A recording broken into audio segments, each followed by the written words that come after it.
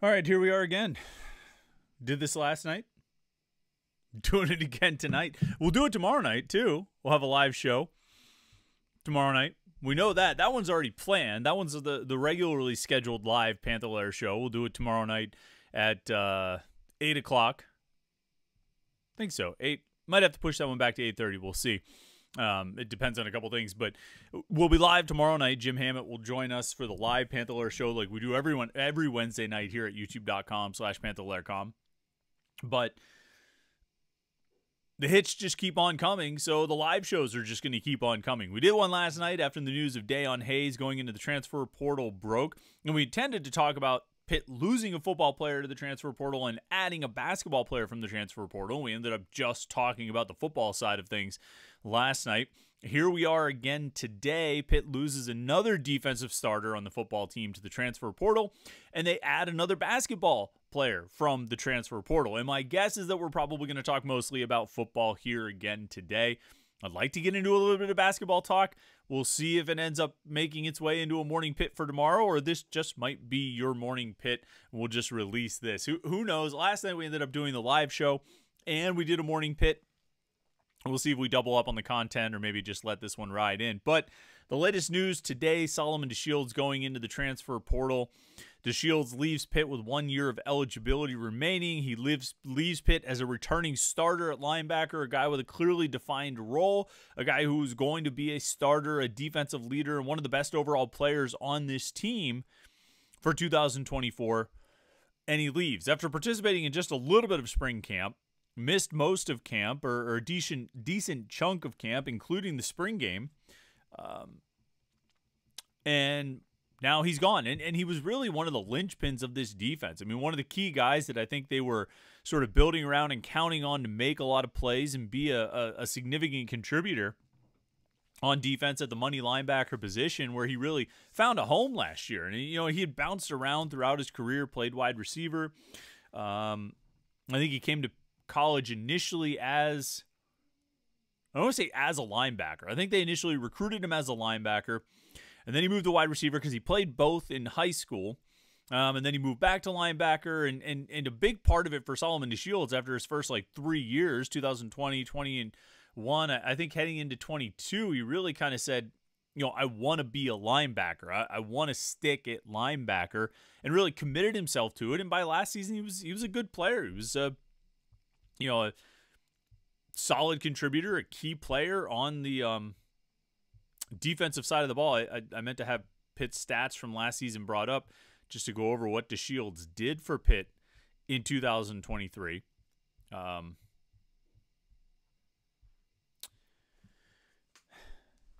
Played in 12 games, although, to be fair, those 12 games included the Wake Forest game when he played on the opening kickoff and got hurt and didn't play all that. So he played basically 11 games on defense. I don't know if he made a tackle in that Wake Forest game, but he was Pitt's third leading tackler with 58 tackles.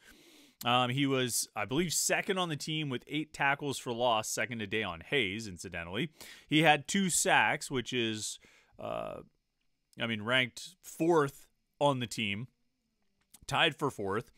He also had a pass breakup. He had 4 quarterback hurries, according to Pitt's official stats. We can look at what he recorded on Pro Football Focus. I think they tend to record a few more things in terms of pressures. But, I think he was really looked at, for a defense. We talked up the linebackers so much heading into last season. I talked up the linebackers so much heading into last season. I talked up Bengali Kamara in particular heading into last season.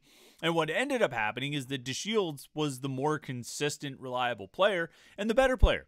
And when Kamara went into the transfer portal in December, he thought, at least they still have DeShields back. And DeShields, like so many of these guys, made an announcement of his return and how excited he was to come to run it back one more time and all of those kinds of things, just like Dayon Hayes did. And just like a bunch of other guys, Hayes has subsequently left for the transfer portal, and DeShields has joined him.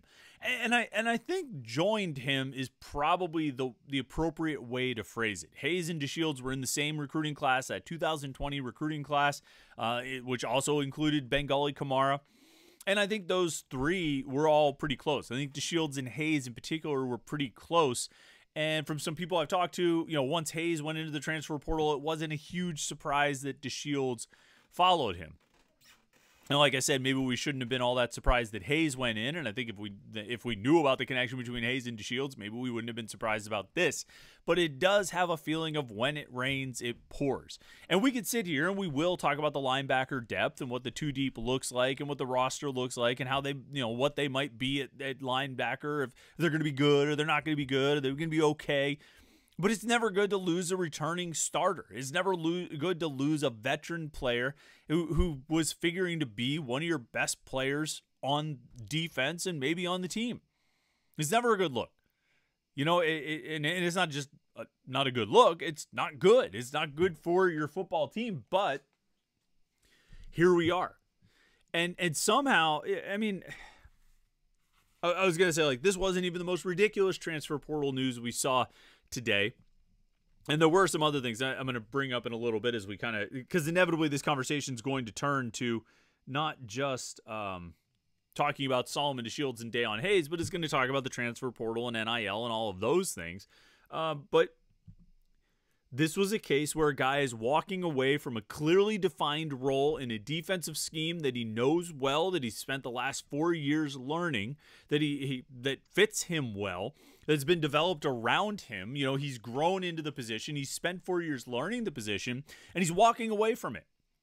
He's probably not going to find a better fit defensively. He's certainly not going to find a defense that he knows better. And that's, to quote the great G.I. Joe, that's half the battle, is just knowing it. And he's walking away, and he won't even have a spring camp and spring, semester to learn a new defense. And I mean, like, some of this stuff, it's like, well, it's not rocket science, but some of it, there is some parts of it are pretty involved. And you look at guys who it takes until their 3rd or 4th year to really master a system, and he's going to walk away from this system that he spent the last 4 years learning and ultimately, I think, getting a pretty good grasp of. And he's going to go somewhere new and try and learn it over the summer to try to put himself in position for a featured role and a starting role to showcase himself for the NFL. Is that what we're talking about here? Is that what we're being sold? That Solomon DeShields, like Dayon Hayes, like DeAndre Jules, that these guys are looking for a better showcase for their abilities as they try to make their way to the NFL next year?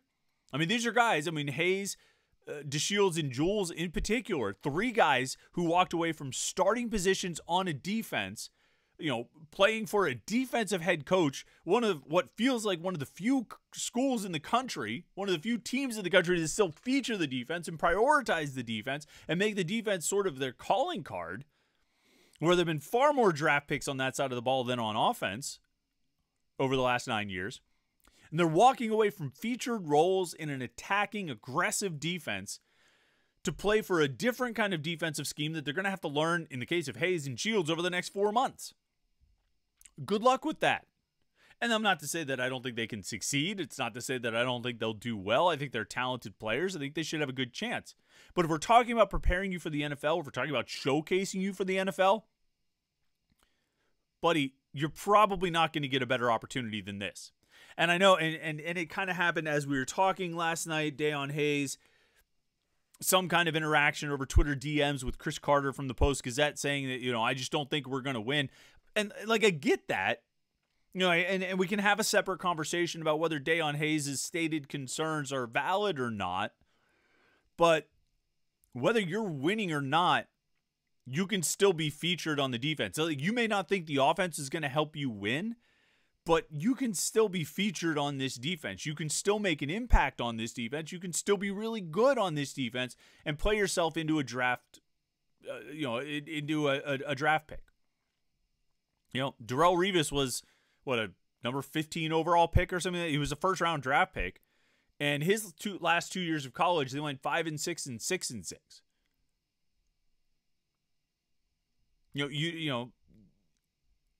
Jeff Oda was a first-round draft pick. In his 2 years at Pitt, they went 6-6 and 5-7. LaShawn McCoy was, when did he go? The second round? And his 2 years at Pitt, they went 5-7, and I guess they went 9-4 the next year.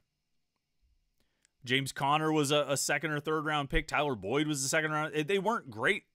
None of those Pitt teams were great. 2013, 14, 15, and 16.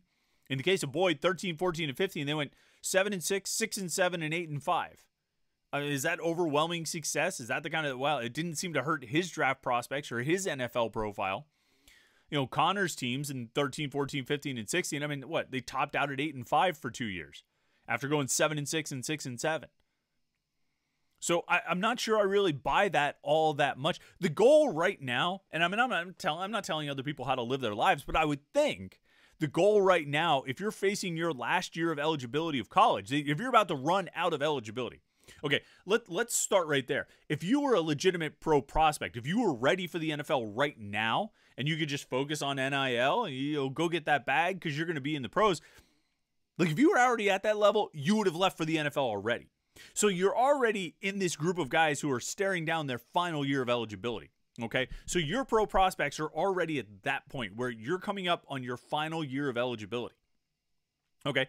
And your goal, I would think, your goal in your final year of eligibility is preparing yourself for the NFL, best showcasing yourself for the NFL, and helping build your draft stock, right? I would think that would be the priority right now. But, you know, if that's the case, are you doing that in the best way by transferring somewhere and spending the next 4 months learning the defense? Are you giving yourself the best chance to showcase your abilities as a pro prospect? I'm not saying it can't happen. I'm not saying it won't happen. You know, I think Solomon DeShields and Dayon are really good players. I think DeAndre Jules is a good player. You know, certainly they're very good college players of varying levels. I think DeShields is better than Hayes. He's made more of an impact over the course of his career, and I would say that about, you know, DeShields versus Jules as well. But I think, you know, those guys will have a chance. But you'd have a hard time convincing me that they're going to get a better opportunity to showcase themselves somewhere else where they're learning a new defense that may or may not feature them the way this one will. The way this defense they've been studying and learning and entrenching themselves in over the past 4 years, you know, what that one will do for you. Playing in a defense you know, something you're comfortable in, something where you are a featured player, which the defensive end, the outside linebackers, I mean, you guys, they're going to have opportunities to make plays, lots of opportunities to make plays. And it doesn't matter if the quarterback of your team is good or not, you're going to have opportunities to make plays and put out some great tape when you play in this defense. I mean, I think we know that, and I'm not advertising for Pitt's defense right now. I mean, we know that. You look at where the draft picks have come from over the last 10 years, it's been on that side of the ball. You know, Kalijah Kancey played himself into a first-round draft pick on a 9-win team. Yeah, sure, in 2022 they went 9-4, but, you know, it's not like the quarterback play was very good. That didn't hold him back. His play stood out. And he had an exceptional year because he played in a defense that he knew, and he played in a defense that featured him.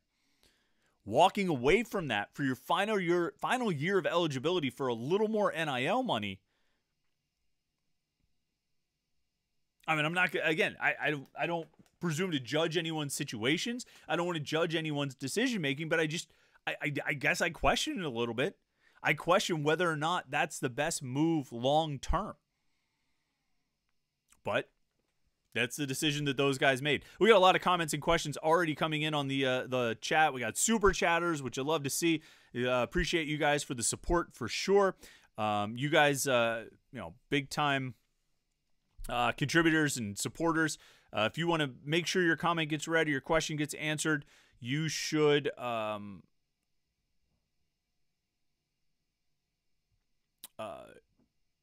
you should be a super chatter. Sorry, I was already starting to scan through here that, you know, scan through some of these comments and questions. I'm looking forward to answering a lot of these things. If you want to ask a question or post a comment, post those things there, and we will try to read as many as we can. And as always, like I say, if you want to be a super chatter, you click that little $sign down at the bottom of the chat, and you can support the podcast with a couple bucks, and we'll be sure to read your comment or your question. Let's see. Dan K is a super chatter. He's the first one I see here. He says, what happened with that Ivy League team that tried to unionize? Is unionizing players a logical system for college sports? Maybe this could have contracts to prevent rampant transferring. I'm not sure what the latest is on the attempts to unionize. Look, I mean, I think ultimately you're going to get down to a system where there is one sort of governing body of college, at least college football, and maybe basketball. We'll see. There's a part of me that thinks that ultimately we'll see a separation with football from the rest of the other sports, which to some extent would make sense because it really is its own entity. But I think you'll see some sort of governing body organizing college football, and part of that, I mean, there'll be a lot of parts of it, and most of those parts will make a lot of money, like an expanded playoff and divisions and, conferences that make a lot of sense. And there was something that was floated today that was basically like a Pitt fan's wet dream because it was a conference. It was a Northeastern conference that included, Boston College and Syracuse and Rutgers. But along with Pitt, there was Penn State, there was West Virginia, and there was Notre Dame and Virginia Tech, which is great. I mean, it would be beautiful to have that conference. But I digress. I think ultimately, in some point in the near future, there'll be a governing body kind of put together by the SEC and Big Ten that'll divvy up, reorganize the sport. And part of that, in addition to making lots more money, part of that will be sharing the revenue with the players. Now, if you're going to do that, you're going to have to get into collective bargaining, and to get into collective and contracts, and to get into collective bargaining and contracts, you're going to need some sort of player representation. And I joked to somebody the other day that after a bad offseason, maybe Scott Boras will drop baseball and become a college football, I don't even know what it would be, agent, czar, player rep. Maybe he'll lead up the player unionization movement in baseball, in college football. But that's, to me, sort of, if you play out what the next 10 years might look like, or 5 years maybe, I think that's a realistic option. I said last night, I have no idea what the next 5 years is going to hold for Pitt. I have no idea what the next 5 years is going to hold for college football. I have no idea what the next 5 years is going to hold for the ACC or anything like that. But I think that's one possibility, and it's something that sort of makes sense. Ultimately, the decisions are going to be made by the conference commissioners, and it'll be, most of the power will be in the hands of the commissioners and leadership of the two biggest conferences, the Big Ten and the SEC. Now, there's part of me that thinks that those conferences, while they're out to make the most money for themselves, will see value in adding most, if not all, of the remaining Power 5 schools and sort of reorganizing into something, and it'll make a lot of money, because if you have those schools under one umbrella, I think you can really, I know people will look at it and say, like, well, why would Ohio State and Alabama and Texas want to share with Pitt, Boston College or Washington State? I think, if you are those conferences, I think you can look at it as a very appealing, attractive, and money-making venture to reorganize college sports in your own vision, and create your own model of, and I say college sports, it's college football is what we're talking about. I think you can reorganize college football in your own sort of designed model that maximizes profit. Everything from scheduling, obviously TV is a giant part of it. It's all of it, because that's where the giant revenues come from. But you reorganize it, you can create the schedules and the matchups and everything you want to have, and then a big playoff, a 12-team playoff, a 16-team playoff. You can expand it to whatever you want it to be, and you can make it cost as much as you want it to cost, and you can maximize everything for profit. And I think, you can do that by including everyone, and then you can say, look, we've redrawn the map of what college football is. But if you do that, and even if you don't, I think you are going to have a point where player representation because is going to be part of it, because revenue sharing is going to be part of it. Sharing that money, splitting that money with the student athletes and the football players is going to be part of it. And there's a lot of tentacles that span out from that, and Title IX and the other sports and Olympic sports, and how it all sort of comes together and how it all shakes out. And I'm not smart enough to answer any of those questions. I'm not smart enough to answer any of these questions, to be honest with you guys. I'm definitely not smart enough to answer that stuff, but I could see it working out that way. It wouldn't be a surprise. Eric Bruno is a super chatter. He wants to talk basketball, and I appreciate that. Pitt Chag has been trying to curve the conversation to basketball too. But Eric Bruno says, with the additions of Cam Corrin and Damian Dunn, what additional pieces do you see Jeff Capel and company pulling in? Seeing some rumblings on Adu Thero as well, or as an addition. Yeah, that's sort of lingering out there, and we'll see. We'll see if it comes to pass. I just kind of keeping an eye on that now. Thiero, the kid from Kentucky, who could be a possibility. But with Damian Dunn, today's addition, the guard from Houston, formerly of Temple, he committed today after visiting over the weekend. He adds a guard to that rotation. So now they really have 4 viable guards with Jalen Lowe, Ishmael Leggett, Dunn, and Brandon Cummings, who's coming in as a true freshman. And I think Dunn's really intriguing because Dunn could play the 1 or the 2. He could play next to Jalen Lowe, but he could also be a ball handler on the court with Lowe or in place of Lowe. And he could line up in a 3-guard lineup. And I think it could be a pretty dangerous 3-guard lineup with Lowe, Leggett, and Dunn playing together. I think you end up with some of the lineup flexibility that they had this past season, just with the 11 guys they have right now after adding Corin and Dunn. I think you end up with some of the lineup flexibility they had last season where they can roll out there, excuse me, with Lowe, Leggett, and Zach Austin. And then they can sort of transition into the 3-guard lineup with Lowe, Leggett, and Dunn. I think they'll have... You saw they had some flexibility to rotate the guards a little bit to stick with 2 guards this past season when they had Bub Carrington and Jalen Lowe and Ishmael Leggett. But then they had just sort of defaulted into 3 guards for most of the time as the season wound down. I think this year you have a viable 4th guard option in Brandon Cummings. I think he's much better as a viable 4th guard as a true freshman than he would have been as a third guard, if they didn't add someone like Dunn. But I mean, last year they really only had the 3 guards. They were hoping to have 4 with Dior Johnson, but obviously that didn't work out. Now, I mean, you can make a pretty strong case they're in a better place, in a stronger place with the backcourt than they were entering last season, even if they had Dior Johnson. Because going into last season with Dior Johnson on the roster, they basically had 3 guards with no experience plus a transfer from Rhode Island. This year, they've got a returning starter at point guard, the 6th man of the year as the 2 guard, who will fight and I think probably push himself into the starting lineup. They add a guy who's transferring in from Houston, but really before that he was really good at Temple, to be the 3rd guard or play as a 2 guard or battle with Leggett for that 2 guard spot, maybe even push his way into the starting lineup and start 3 guards. And then you've got this really talented freshman.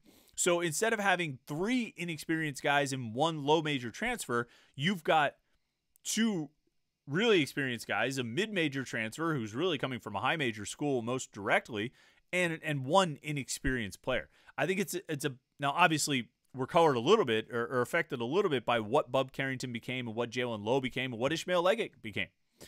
But I think if you look at where the backcourt is heading into this season, assuming all 4 of these guys are still here, because look, tomorrow's roster isn't promised to anyone. But I think if you compare what it looks like they'll be heading into this season to what it looked like last year heading into the season, I think they're in a better place. Now, whether we say that at the end of the year, if we say that this group ended up being better than, Carrington, Lowe, and Leggett, I mean, that remains to be seen, and that's a tall order because those 3 guys were really good. I think it's a pretty good possibility that Lowe and Leggett take steps forward this season. I think Dunn will be a nice addition. He was a 35% shooter from 3 in the past. I think Lowe and Leggett can shoot a little bit. Obviously Guillermo Diaz-Graham is a shooting threat. And then you should get more post scoring, interior scoring out of Cam Corin, which I think can change the dynamic a little bit for what it looks like for those guys shooting on the perimeter. If Corin can be a threat inside, which we think he can, then, or if he can be the threat inside that I think a lot of us believe he can be, then even if you don't have that Blake Hinson or Greg Elliott type as a shooter outside, you still should have, you should be able to almost, I don't want to say get more out of the guys that you do have out there, but they should have better opportunities, if that makes any sense, because you have more of a threat inside. You can't run guys off the 3-point line quite as much. You have to pay a little bit of respect to the offensive game inside because it's going to be more of a threat than it was with Federico, and more of a threat than it was with Guillermo Diaz-Graham playing inside. So, what was even your question, Eric? I lost track of your question. Oh, do I see them? Who else do I see them pulling in? I mean, I think they're going to keep working. They've got 2 open spots. Like I say, they're going to work on Thiero. And then we'll see. I think they could use another power forward, but I wouldn't be surprised if they're content to go into it with the two Diaz-Graham twins playing at that spot, really. But maybe this will finally be the year they have all 13 scholarship guys accounted for from the beginning of the year. We'll see. Fred Thompson is a super chatter. Fred doesn't have a comment here. Let me see if you said something, Fred. Where's your comment? I think you said something somewhere. I don't see it, but Fred, I appreciate you being a super chatter and supporting the podcast. If you have anything you want to say, throw your comment up. We'll try and keep an eye out for it. Bill Florigen is a super chatter. He says, it seems a lot of these players get bad advice on making these decisions. I don't know, but it seems short-sighted and based more on emotion than logic. There's a lot of interesting dynamics here, and I can't speak to every guy's decision-making process and what influences it and what drives them to make the decisions they make. I do think there are different dynamics, though. I do think there are, like, real agents involved in some of this stuff. Like, real, honest-to-God agents involved. And they're probably, some of their advice might be good and some of it might be bad. I think there are also players who are getting their, advice and guidance from just some guy who's a friend. It might not even be like a lawyer or anything like that. Just some guy. And, just some, family friend or an uncle or something like that. And again, maybe that's good advice. Maybe it's not. But I think there are a lot of voices in these kids' ears. The idea of tampering it's non-existent. I laughed today. There was an announcement about like Michigan for recruiting violations during COVID. A handful of their staffers are going to have recruiting restrictions or something. As if that freaking matters. Like, as if that matters at all. If ever there's never been a time where recruiting restrictions mattered less than they do right now. Because so much is happening outside the realm of the assistant coaches. So much is happening without the involvement of, like, assistant coaches. And maybe even coordinators. It might be the head coach, and sometimes it's not even there. So the idea of, like, tampering, like, oh, I heard this school was tampering. Well, it probably wasn't that school. It probably wasn't, take your pick, pick a coach. It probably wasn't Lane Kiffin trying to, tamper with somebody. It was probably someone operating on behalf of Ole Miss's collective, which, is that tampering? It's somebody who's not even affiliated with the school, and they might not even talk to the player. They might reach out to that agent or that representation, the advisor or whatever it is. Is that even like tampering anymore? So there are a lot of voices, and all it takes is like the right voice saying the right thing, and the kid says, you know what, I can get more this year. I don't need to stay here. I can get more. And so you're seeing like some ridiculous stuff, like really ridiculous stuff. There were a couple I noted today. Anthony Johnson, who I think is from Greensburg, he went to Youngstown State. Had a really good season last year at Youngstown State. In December, he went into the transfer portal and transferred to Illinois. Okay? Nice. Good for him. I mean, like, to some extent, that's sort of how this should work. I think the transfer portal and the advent of, like, mass transfers, I think there were two ways it would work sort of most ideally. That guy at the lower level who develops into a big-time player who can move up to the Power 5 and live his dream of playing there for his last year or two, like Jared Verse going from Albany to Florida State. Like this, Anthony Johnson going from Youngstown State to Illinois. That's great. The other side would be guys who just as we say this just as Christian Bear popped up, guys who get passed over in the depth chart. They don't feel like they're going to get an opportunity to play. They want to transfer to another school or another level and find an opportunity to play. That's sort of the,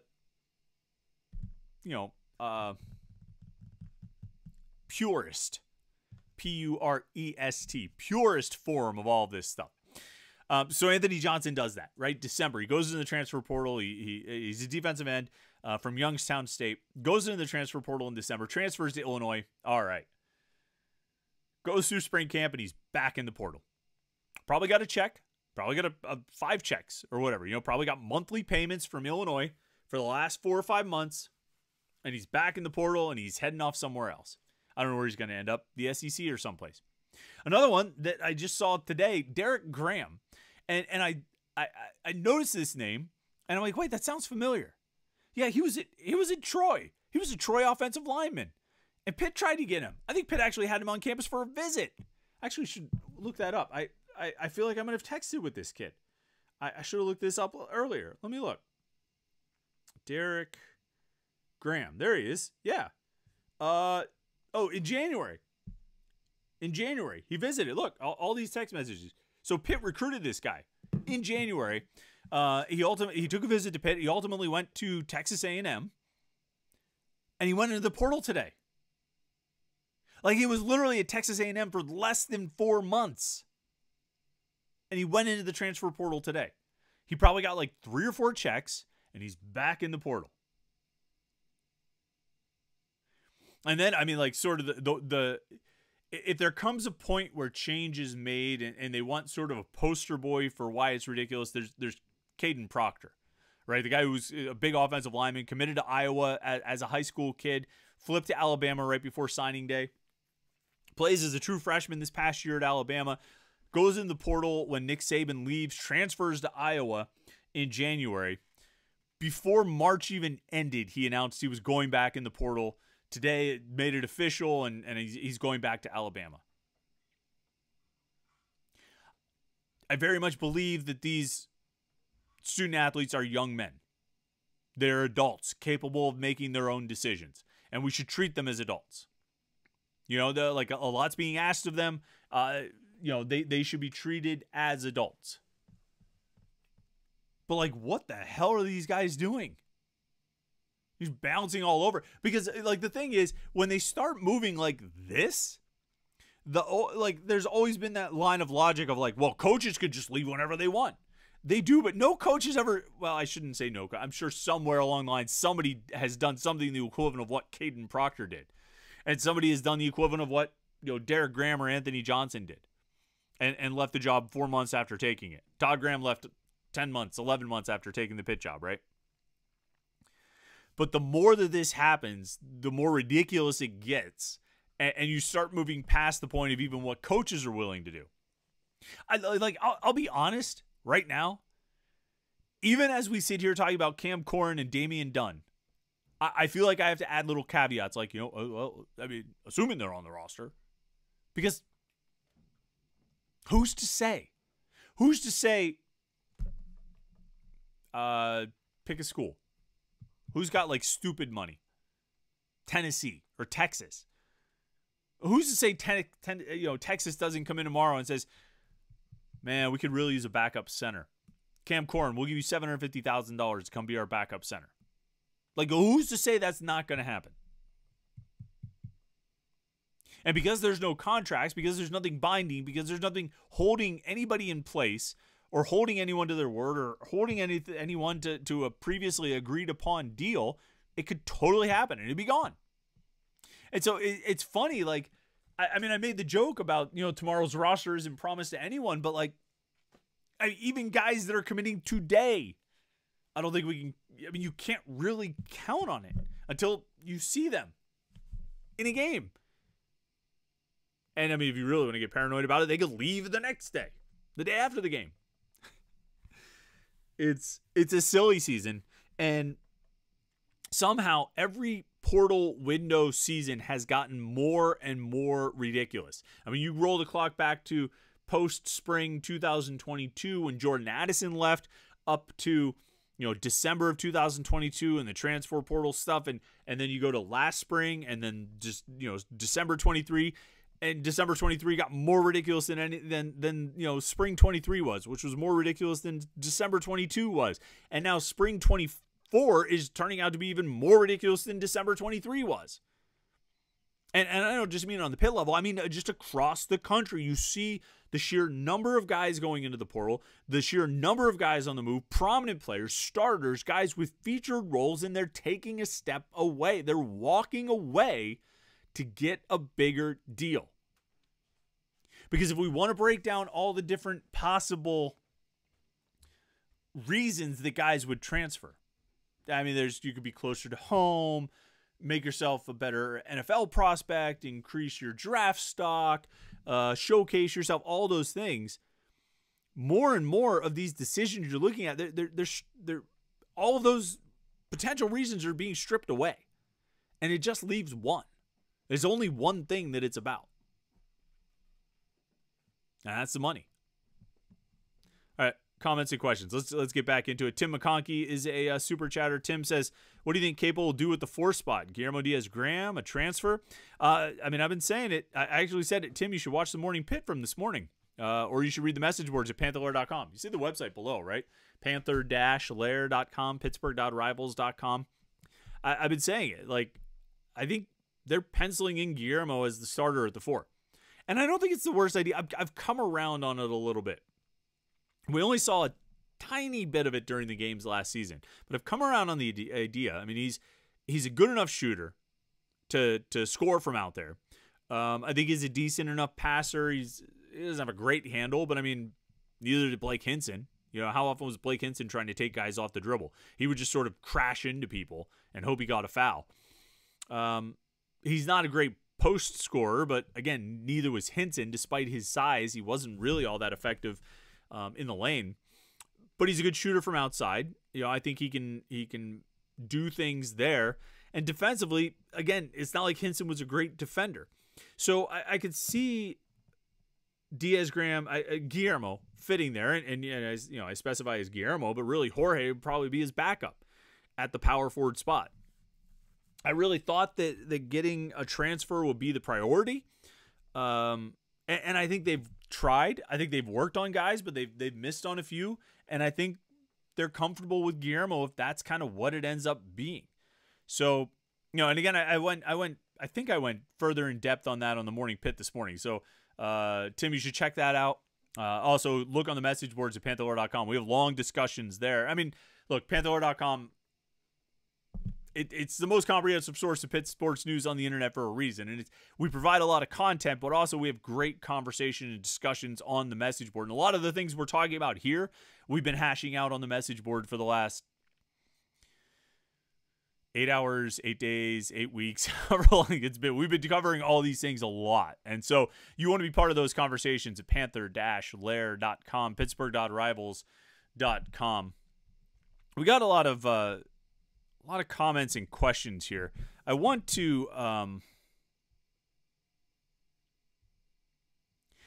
talk about this linebacker situation real quick. 'Cause, I mean, that was ostensibly why we did this live show. Although part of it is just people have a lot of stuff to talk about, right? I mean, we know there's a lot to discuss right now with the transfers and, you know, transfers out and transfers in. But I wanted to make this one specifically about Solomon DeShields and going and what it does to the linebacker depth.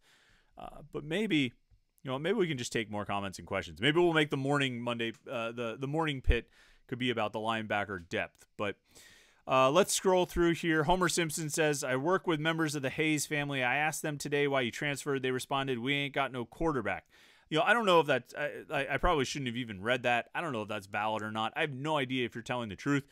If by any chance there's even a sliver of truth to what you're saying, or if we take even Dayon Hayes, you know, with that DM exchange that got out between him and Chris Carter, that Chris Carter, you know, from the Post-Gazette put in his article where Hayes said, I just don't think we're going to win. The implication being the offense wasn't good enough. I mean, he was here last year, right? I can't imagine that he saw anything last spring that led him to believe their offense was going to be great. You know, with Frank Cignetti running the offense and Phil Dracovic as the quarterback. I can't imagine that Hayes was all that encouraged by what he saw out of Phil Dracovic last spring. So,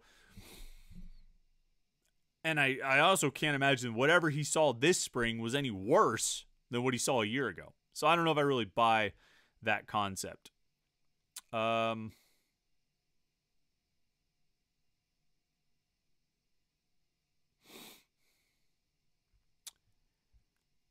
Let's see.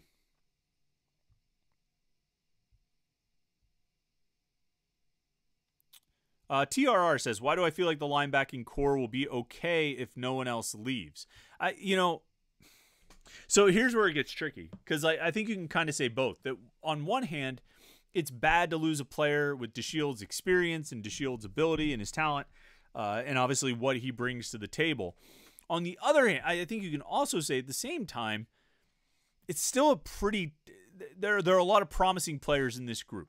I mean, we talked about the linebackers being one of the deepest, most promising, maybe most exciting position groups on the team and the defense. And I think that's largely still true. You know, set aside those veteran guys. Set aside DeShields and Brandon George. You know, they brought in Key Thompson as a transfer from Ohio. He didn't practice all spring because he was hurt, but a guy who has a lot of experience. He was really productive. You know, could feature or function as a backup middle linebacker or step into that role, or the money linebacker. Either way, he could play there, and maybe he ends up being DeShields' replacement at money. I don't know. That remains to be seen. But you've got Kyle Lewis, who I think the staff is really excited about as your penciled in starting star linebacker. And then you've got those guys who were true freshmen last year, Jordan Bass and Rasheem Biles. Biles was one of the best players in the spring game on Saturday. And Braylon Lovelace, who was really a standout as a true freshman last year and got a lot of work as the backup middle linebacker this spring. With Key Thompson being out, Lovelace ended up getting a lot of work there in addition to his work at money linebacker. And so even if you take DeShields out of the mix, I think you can build a pretty good two deep with Lewis, George, Thompson, Biles, Lovelace, and Bass. Whether you're starting Lewis, George, and Lovelace, or Lewis, George, and Thompson, and you're rotating in Biles and Bass and whoever, either Lovelace or Thompson. I think it's a really good group. I think it's really athletic at the outside linebacker positions. Brandon George, in his final year of eligibility, I think is a solid player. I think he can do a decent job there. And they've got other options too, that they should even be able to rotate at the middle linebacker position, which they weren't really able to do that for the past few years. And to some extent, I mean, they had Servassier Dennis. They don't want to rotate him. But they haven't really rotated the middle linebackers at all. You know, a little bit here or there, but they should have the depth and the talent with George, Thompson, and even Lovelace that they can rotate those guys more this year. And so it's a good group. So I tend to agree with you, TRR. If they don't lose anybody else, and maybe, I mean, they could probably withstand like one more defection, depending on who it is. You know, because you could get through a year if you have 5 healthy linebackers with the diversity of talents and skill sets that they've got and how they fit into the positions in this defense. I think you can make it through the season with 5 guys. So they could probably absorb one, but I mean, I think that's a testament to how they've recruited the position and how it's been built. Plus, and I mean, I talk about, if you lose one more guy, they're bringing in Cam Lindsey, a 4-star linebacker from Aliquippa, Davin Bruton, who I think is a really good middle linebacker prospect from New Jersey, and then they have Jeremiah Marcelin, who is another, a guy who could play inside or money, who enrolled in January, and had a nice spring. So it's funny to say it, that like, DeShields was maybe, one of the 2 or 3 best players on defense, maybe one of the 2 or 3 best players on the team. They lose him, and yet I think they'll be okay at linebacker. It's funny to say it, but it's kind of true. So, I tend to agree with you. I think they'll be okay. Defensive end, they took a big hit. I put up an article on Panther-Lair.com this afternoon, just kind of breaking down what the depth chart looks like at defensive end and linebacker without Hayes and DeShields. And linebacker, you can build a pretty solid 2 deep. Defensive end, like we talked about, I guess yesterday, on yesterday's live show. I mean, defensive end gets pretty dicey. It was dicey with Hayes in the mix. It gets really dicey when you take Hayes out of the mix, because you're talking about starting Nate Matlack, which I think was going to happen with Hayes here. But then you're looking for that other starting spot. And, Bam Brima played a lot of defensive tackle this spring. You move him back to defensive end. I guess he could be a starter. Jimmy Scott was, I think, the first defensive end taken, the first underclassman defensive end drafted in the Blue Gold Game draft last week. And so maybe he would be a starter. Sincere Edwards, who I think had a pretty good chance to be on the 2 deep anyway as a true freshman, is almost certainly going to be there now. And then you're still like searching. You're like, well, who else? Antonio Cayman and Maverick Grazio? David Ojebwe, the transfer from Clemson, who doesn't seem like he did a whole lot this spring. Didn't really stand out all that much. The options are really, I mean, they're going to have to find another defensive end. It seems like they have to go get one from the portal. I just don't know what they're going to be able to get, what they're going to be able to afford, and what kind of player they're going to be able to bring in. And so that's a much bigger concern than the linebacker situation. DeShields, it stings because of how good I think he is, and how he was going to fit into this defense and everything. It stings extra because it comes a day after Hayes leaving, but they should be okay at linebacker. Defensive end is going to be, it's a problem. It's a concern. Let's see. Get into as many of these comments and questions as we can here.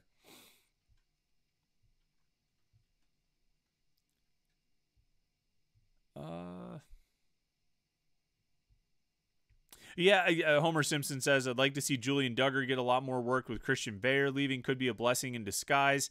We haven't mentioned that as well. Christian Veer announced today that he's going into the transfer portal. No big surprises there. I think from the time that we could tell that it became pretty clear that Eli Holstein passed him on the depth chart, I think we knew that Veer was a pretty likely candidate to go into the transfer portal, and he ultimately did. He's going in as a grad transfer, but there is, they did pass a rule, or there's an injunction or something that you can make multiple transfers now. That it used to be you transfer once, you get that for free, you get to play right away. Now, but if you went a second time, if you transferred more than once, you would have to sit out a year after that second transfer or whatever it is. Now that's not even the case. So Veer would get to play right away anyway because he's a grad transfer, but with this, rule change, another rule change, he could play right away even if he wasn't a grad transfer. But once he got passed by Eli Holstein, I mean, there was no way that a guy who started 5 games last season was going to stick around and be the number 3 quarterback, and that seemed sort of inevitable. And I mean, to some extent, I think even going into spring camp, we looked at the situation and said, it's probably unlikely they'll have 5 scholarship quarterbacks or these 5 scholarship quarterbacks heading into the season. And sure enough, Veer leaves. I don't know about the other 4. I mean, obviously, I think Yarnell, Eli Holstein, probably Julian Duggar are sound. Yarnell is the presumptive starter. Holstein is the number 2.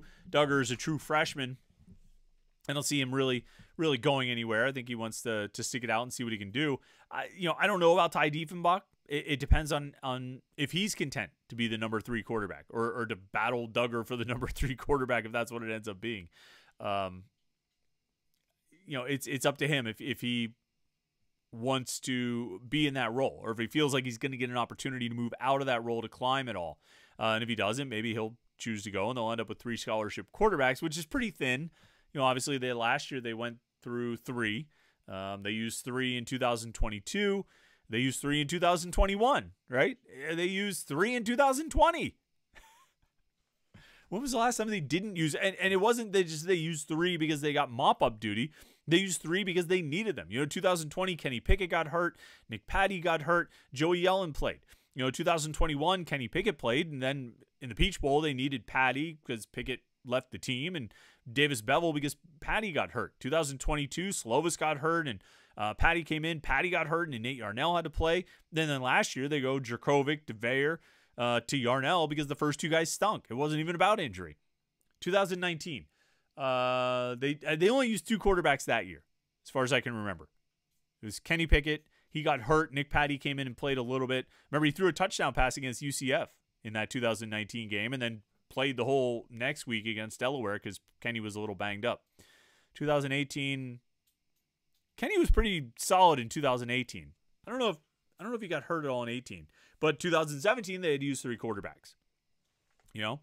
Max Brown and Ben DiNucci, partially because they both stunk and they kept flipping back and forth between them. Then Brown got hurt, so DiNucci had to come in. Then DiNucci's helmet came off, so Kenny Pickett had to come in. So they ended up with 3 quarterbacks that year too. 2016 they only used 1 really. It was just Nate Peterman. So. My point is they often need 3 quarterbacks, and Most coaches would prefer not to have a true freshman as your number 3 quarterback in that situation, although that was the case in 2017. It worked out okay. So, but I digress. Christian Veer going into the transfer portal takes another one off. That's, 3 guys now with Hayes, DeShields, and Veer. So the list is going. We'll have to update our transfer tracker. We have that on Panther-Lair.com, on the message boards at Panther-Lair.com. We have a transfer tracker that we started in the offseason. We started in December. Well, the last one we had was Carter Johnson. We'll have to update that, see where he ended up somewhere. FAMU or someplace like that. Florida A&M. Something like that. But we'll have to see where that is and start getting in these other additions and departures, because the spring transfer portal window is upon us.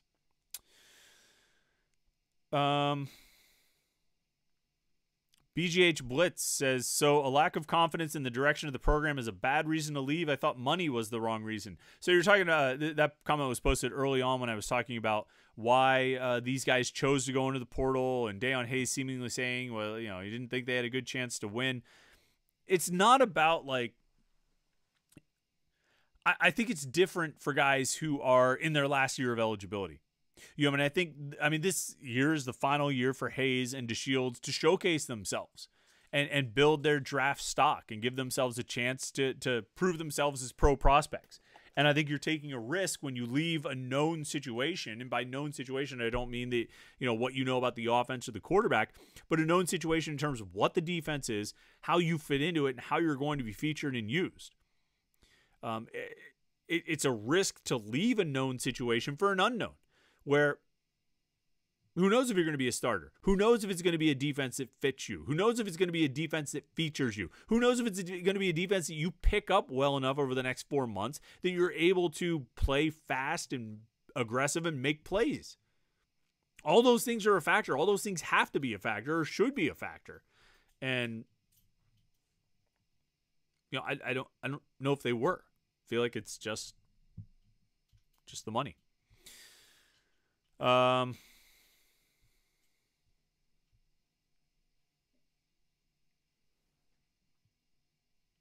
Scrolling through here. Homer Simpson says these guys leaving, saying they're not good enough, could bring this team together for a special season. Fingers crossed. I mean, sure. I guess like, if you want to look for some potential, silver lining, go ahead. I'll take that. Sure. Benjamin Glazer says, Chris, surely someone has explained to these young men what a 1099 is, in particular tax implications of multi-state NIL deals. I mean, what is the likelihood of a number of delinquent college athletes? I mean, it's going to be interesting. I mean, it's tax time, right? Today's the 16th. A lot of these guys who got paid last year probably made more than $600. And if you do that, you got to claim it, which means a 1099. You're an independent. I assume it's a 1099 as an independent contractor, which means you owe like a quarter of that money. So if you got $200,000 or $160,000, I'm doing the ones that are easily divisible by 4. If you got $200,000 in 2023, or you got $160,000 in 2023, guess what? You owe pretty big chunk of that, right? I mean, like, if you got $200,000, you owe, let's say round number, a quarter of that. You got 50 grand. You got 50 grand that you're going to be able to pay the government because and who knows? I think it's entirely possible that these, either the collectives or the agents or people advising these players are putting them in good position, that some of that money that comes in each month, they set it aside, they put it into an account, they pay estimated taxes, something like that, to not be facing that situation. But, I mean, I hope that's the case, or else that could be a rude awakening. I think there are tax implications here for what these guys are getting and what that money looks like. You hope they have good advisors and someone looking out for them.